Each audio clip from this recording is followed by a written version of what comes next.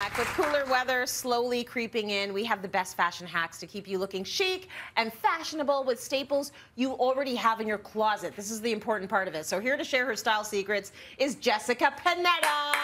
Love that you're with us.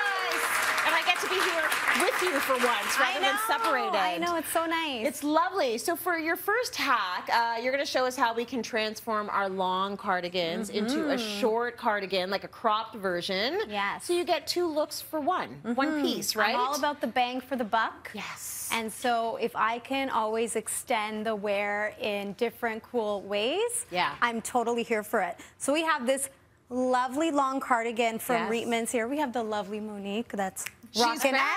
Yes, she's back. And so what we're going to show you a simple hack to crop it like you mentioned, Tracy. Yeah. All she's going to do very simply is put it on backwards. Okay. And then she's going to take the bottom of the end cardigan, here, and then she's going to flip it over. Oh my gosh. And then she's good to go. Look at what she did. So that is so cool. Yeah, so it's basically like she has a built-in kind of scarf. It's very voluminous. Like even the back looks very nice and neat. Can you show us the back? Yeah. Now? Let's take a look at that. Oh my gosh, like it's a perfect little arc there.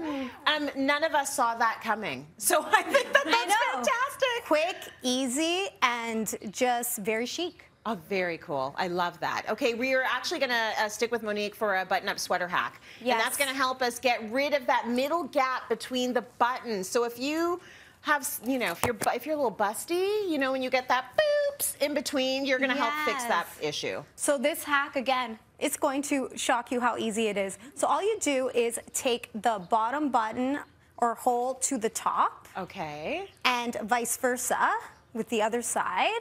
And then you have this beautiful like ruching here. Oh, that's cool. That actually is very flattering for all body types. Yeah. And then her look is complete with this really great pair of Gap jeans. We got shoes from Aldo and this really great local brand Updo for the pop of color with the purse. This is so easy and so it looks so good on you, Mo. I love this and it's solving a problem that a lot of people have. So good for you. Thank you, Mo. Yay! Very nice.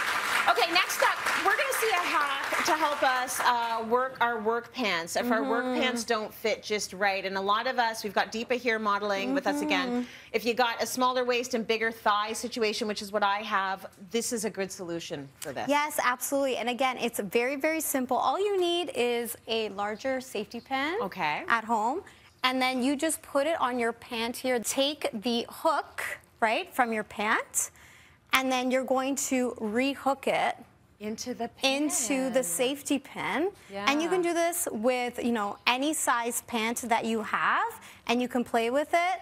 And there you go. She's ready to go. And that looks amazing. Yeah. Deepa's so good. Thank you. Okay, so we're going to talk shoes now. And I will be your next model, my friend. Yes. So let's say you have shoes and you love the shoes, but you want to like remake the shoes and figure out a different way to style the shoes. How can we do that? We're going to up the ante with antes. Okay, see what I did there?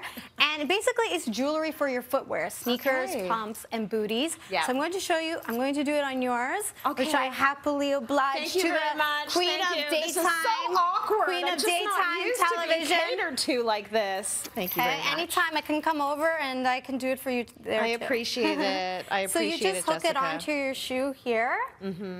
And it's like an instant remake. There you go. Look at that. Right?